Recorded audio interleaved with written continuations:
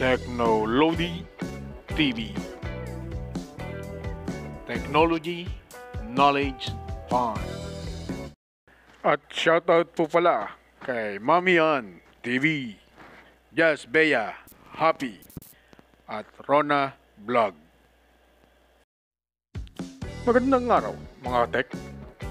At ngayon ay papakita ko sa inyo ang ilang gamit na binabili ko nitong mga nakaraang linggo. Ang cellphone holder,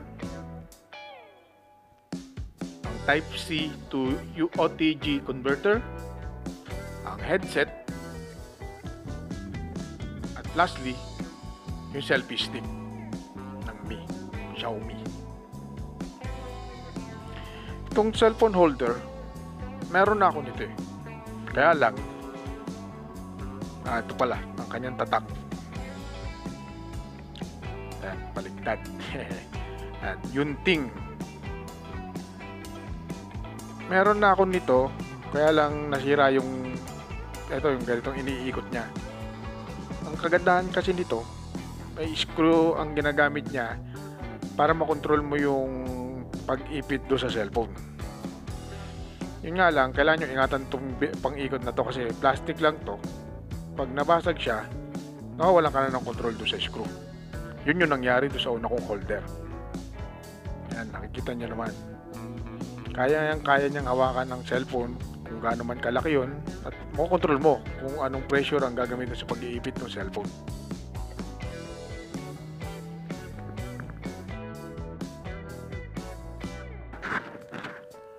Ang kasunod ay itong Type-C to OTG converter.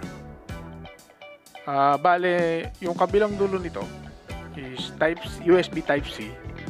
Sa kabilang dulo naman ay yung USB Type-A. Pwede mo siyang kabitan ng USB disk o kaya pwede mo rin siyang kabitan ng card reader or anuman device na merong USB Type-A connector. So, ito siya. USB supported na niya yung USB version 2.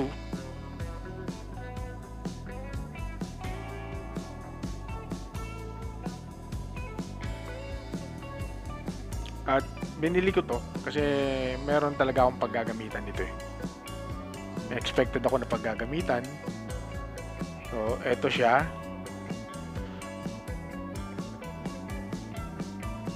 Ito yung USB Type-A. At sa kabilang dulo naman yung USB Type-C. Ito.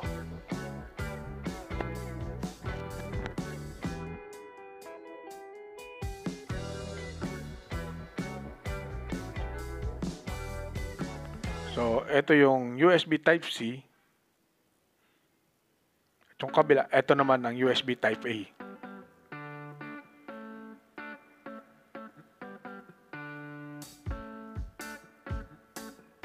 Ang kasunod, ito naman yung headset.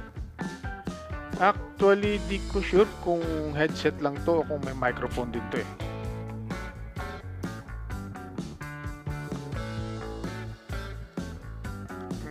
Okay naman to, na-try ko na.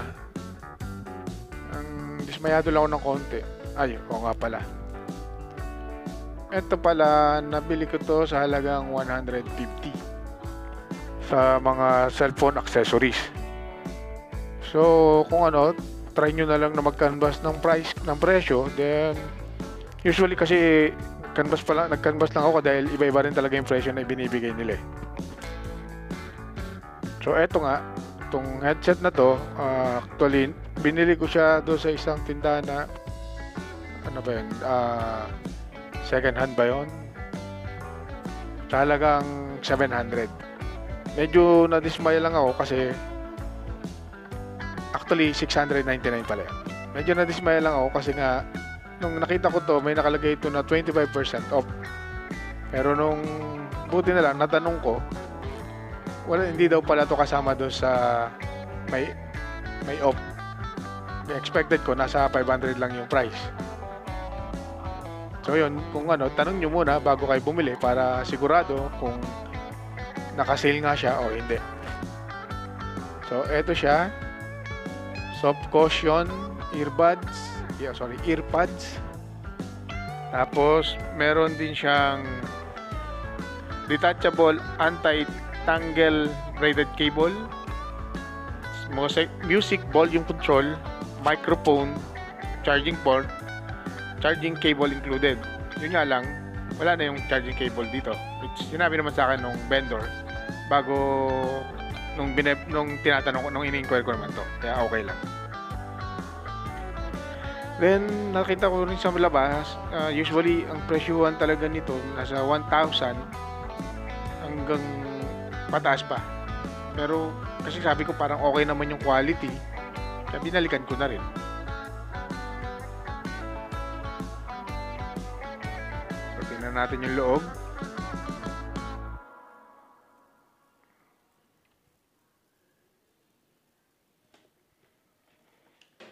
So, eto siya.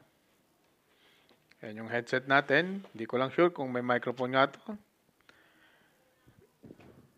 Ito yung USB charging port. Yung power button niya, hindi slide. Ayan, nakita nyo na, gumagana yung kanyang wireless. Yung kanyang fast forward, reverse, nandito rin sa side, kasama ng mga power ng button. Minus at plus ng volume button. Ayan. Kita nyo?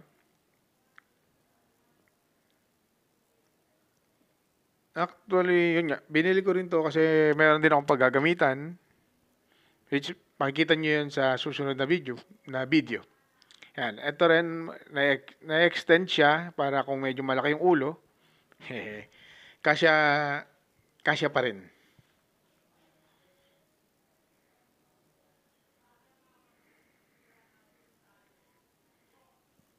So, kung interesado kayo, binilan ko nito. Hindi ko lang sasabihin kung anong store. Pero, nasa Cubao lang naman to, sa Araneta. Tindahan to ng mga second hand na iba't ibang item. At ito nga pala yung kanyang detachable anti-tangle braided cable.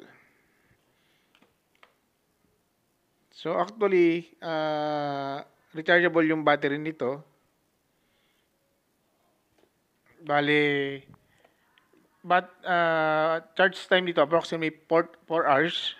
At ang battery, talk, and music time is approximately 10 hours. Tapos, in case na naubusan kayo ng battery at di kayo makapag-charge at kailangan nyo pa rin siyang gamitin, pwede nyo gamitin yung kanyang braided cable.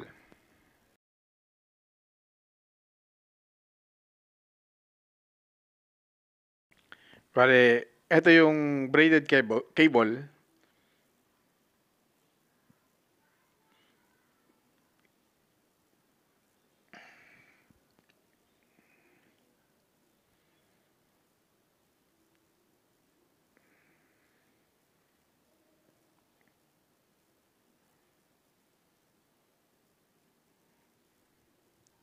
So, isasaksak nyo siya dito sa headset at yung kabilang dulo naman, isasaksak nyo sa source ng sounds nyo. Pwedeng cellphone or kung cassette man siya. Ay, wala na palang cassette, sorry.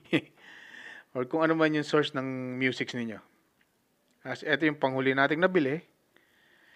Yung Mi Selfie Stick Tripod. So, ito siya.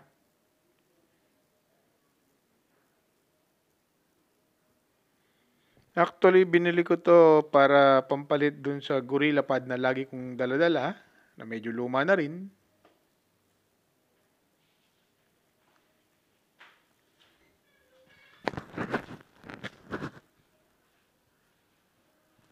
At ito pala yung kanyang mga papel. Meron din tungkol sa warranty. Na iba't iba ang language.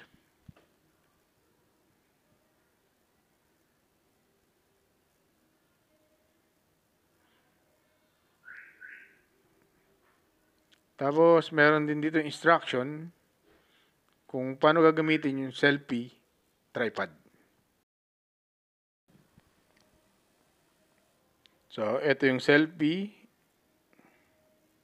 Yung kanyang paa, pwedeng buksan to para maging stand niya. Ayan.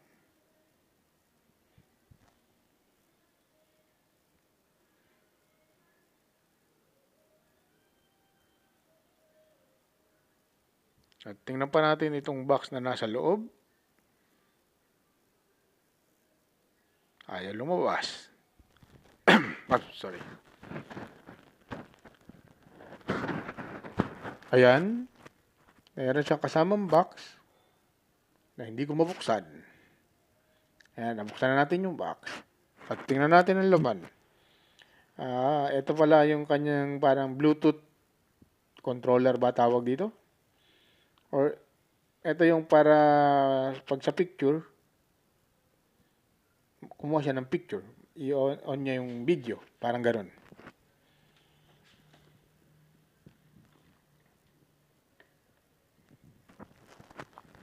So, ito siya. Meron siyang lagayan dito. Para nga pag ginagamit mo sa selfie, doon mo siya ipipress. Ayan, naiikot natin yung ulo niya. Na-extend para sa mga selfie picture. Or naiikot din na, at nakakaikot din to ng 360 para kung naka-vertical o kung naka-horizontal. Ito naman, dito natin iniipit yung cellphone. Ayan.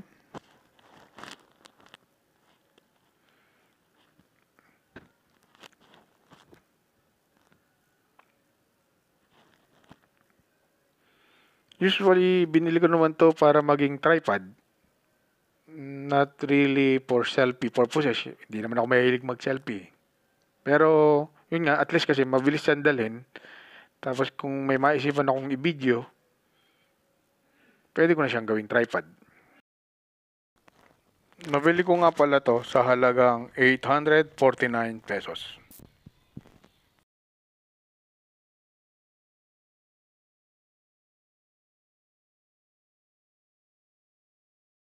Ayan. Simulan natin iayos. Tanggalin natin yung mga kalat. Para kita nyo ang mga nabili kong gamit nung itong mga nakaraang linggo.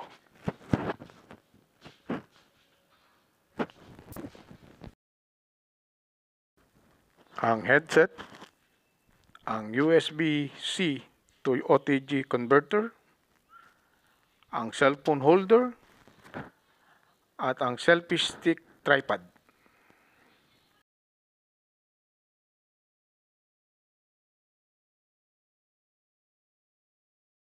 At shoutout nga pala kay Minda J, Sun God TV, Vlog Series, Delicious TV.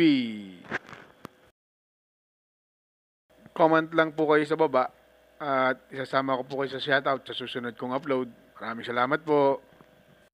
Like, share, subscribe at Technology TV. Thank you for watching.